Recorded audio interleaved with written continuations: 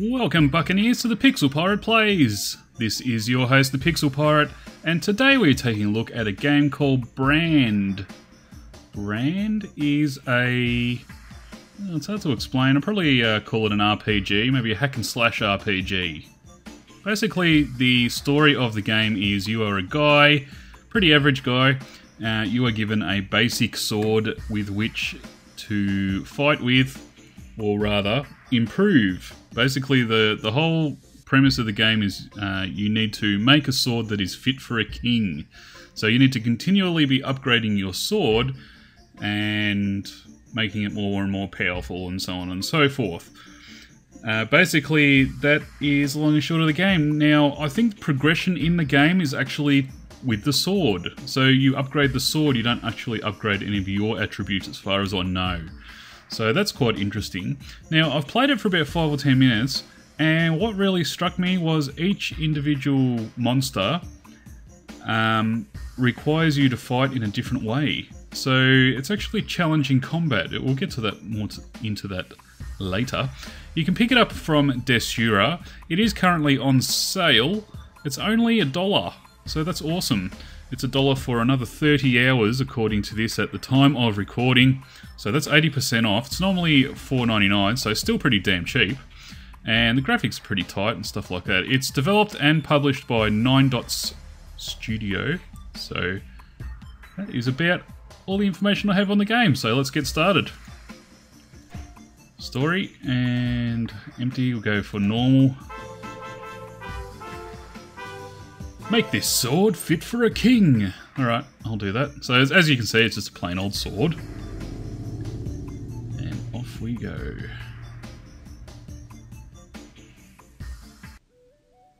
Okay, the commander ordered me to turn this old sword into a mighty weapon. I'll need to scrub the rust off from it first. A blacksmith could do it for me, but not for free. I'll have to go into the castle, the mine, or the necropolis to get some gold. Alright. So I've already gone into the necropolis and had a fight, so I might... gee, decisions. Let's go into the mine. Alright. Every monster has a price on its head. I just need to eliminate a few of them to collect a sufficient bounty of gold. So as you can see down the bottom near my health bar, that is the bounty of 0 out of 200 currently. Now, the way you attack is you actually move around with the arrow keys and then you attack with WSAD, which is quite intriguing. And of course you jump with spacebar. So D, for example, does that move, and then S does a sort of a charge, and then W is sort of a light attack, I guess. That's D again. And then, sorry, A is a light attack. And then W does nothing. So it's actually ASD.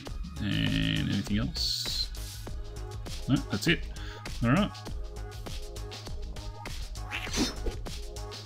I've already encountered these guys before. The most effective is to charge them. Alright, so as you can see, I've got 20 bounty now. Ugh. Those guys are annoying. Whoa! Oh crap.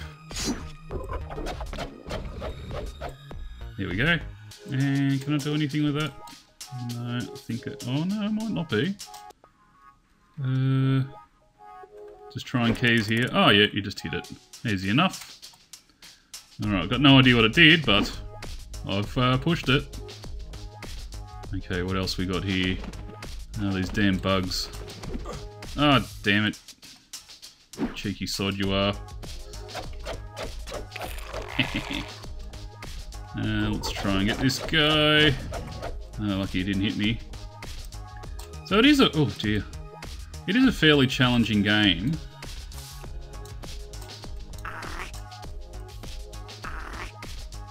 How am I going to get to you? Might have to get to your friend there.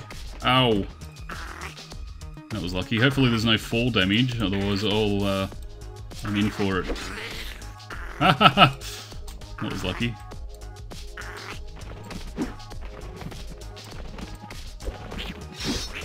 Ah, crap. The other danger in the game is that you can just basically run into way too many enemies. But it's good that you can do that. So as you can see, there are actually variants of each enemy. I don't know if they're any stronger or... yeah, that looks like they are. Because normally they take 2 hits, or 2 charges, I should say. You'll be dead. Oh, looks like I got health from him. Okay, that should be enough. Now I just have to go back to the village and pay the blacksmith. Press escape to select... yes, I know that already. Alright, so the way you get back to the village is, of course, you return to the village and that creates a portal. Now the portal takes 5 seconds to open, so you can't just, you know, if you're dying too much, you can't just open a portal and get out of jail free, so to speak. Which is good, I think. Alright, I'll have to see the blacksmith before I can do anything else. Where is the blacksmith? Oh, here we go. Right. That's a chemist, blacksmith, mage. Let's go and see the blacksmith. The blacksmith can do more than refine his sword, but it's the only thing that he'll do in exchange for gold. Besides, without a better material, this sword can't be enhanced further. Select the refine icon to accept your reward and obtain the first level of this power. Alright. So I guess we press that. Done! Now I should visit the chemist or the mage as well. All 3 craftsmen offer different upgrades. Once I decide which powers I want, I should tell them what I need. They'll send me on a quest in exchange for their service. Alright. So what's this one do? Okay, so level 1 plus 100 efficiency and next 115.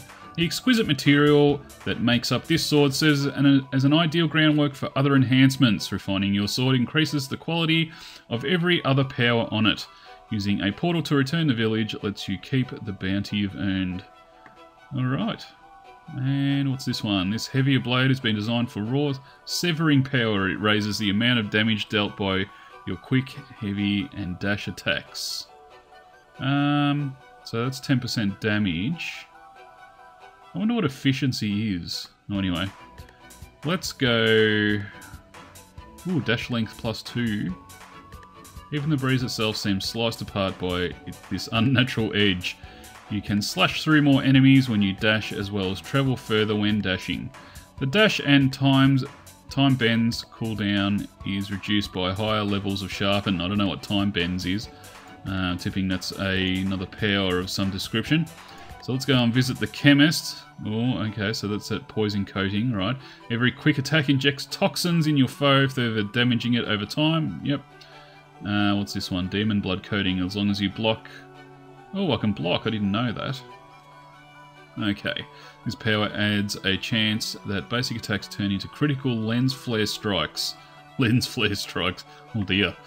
This does not affect special attacks such as the fire wave or poison. Alright, well let's go poison.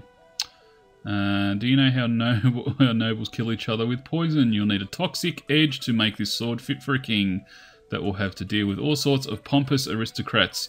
Slay the radioactive fly lurking in the mine and I'll coat your blade with its noxious green secretions. Charming. Now I have a clear objective, so I might as well get moving towards my destination. Alright. Easy enough. Well, actually I shouldn't go to the mine, should I? Let's go somewhere else. Alright, tip, tip, tip. Yeah, don't need that, I think. Let's go back to the village. 3, 2, 1. Alright, and we'll go to the castle this time. I haven't been in the castle yet. Okay. I wonder how I block. Maybe I can't yet. It's probably a skill of some description. Oh god. Oh. Ah, damn it. I hate it when they're just out of reach. Duh. Ah, damn it. What's going on with this guy? That's better. Alright.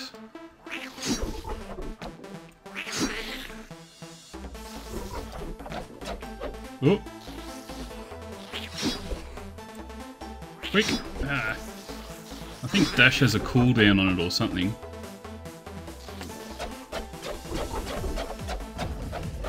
Oh, that was lucky, you almost got me.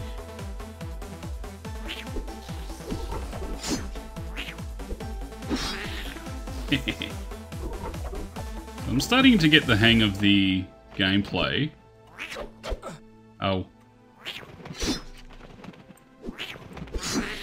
I like the entry-level sort of combat in that it's difficult, but it's easy to find out what kind of moves you need to use on any given enemy.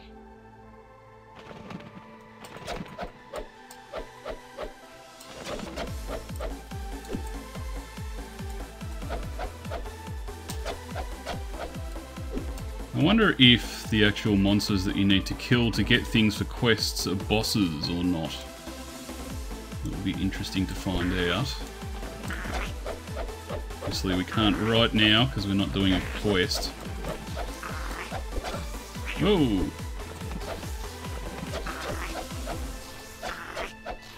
There we go. Now you reckon I could jump over that guy? Yep. Oh crap. I don't think there is full damage. Oh. Well, if there is, I should have got hurt by then, by that one. Oh, you damn guy. Oh, you can do dashes in the middle of the air. That's pretty handy.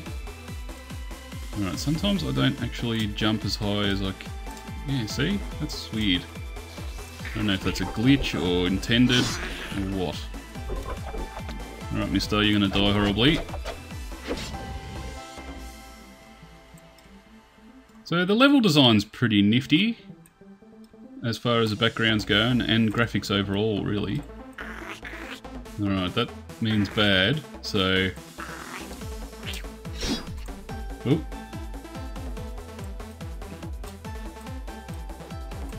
Damn it. Wonder if there's double jump. No, unfortunately not. Alright. This guy's gonna be a pain in the neck, isn't he? Oh, damn it. Right.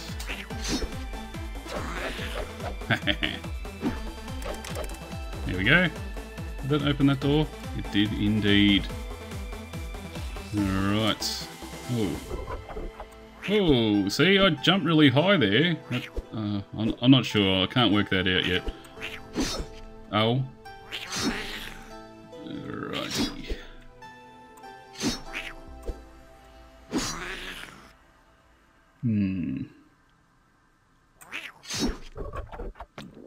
Now, I did say that combat was challenging, and it is to a degree, but it's starting to get easier now that I know how to play. And the only real variations I'm seeing at this point in time are that the monsters are actually have more health, which is not good. Oh, damn it! Ouch. Oh, this guy's taken a few hits. Ah. Oh god. I should probably go back to town. I'm actually not doing much of anything here, am I? I'm not collecting bounty or anything. But you generally get the idea of the game. You collect quests. You go and do the quests in one of these places. And then you upgrade the sword. So, yeah, pretty much like any RPG, really. But yeah, I like it, and it's pretty accessible price-wise. Now, $5 is not bad, and currently it's $1. So, and has been $1 for a little while now. So, yeah, no real complaints about that as far as price goes. Gameplay is fine, the graphics are good, so yeah, I'd recommend it, I think. So this has been Brand. You can pick it up on Desura. Like I said, it's only $1 right now, or normally it's $4.99. That's $1 for another 30 hours as of the time of this recording. So go pick it up quickly if you want that cheap price. and this has been your host, the Pixel Pirate. I hope you enjoyed the video, and we will see you next time. Shiver me timbers!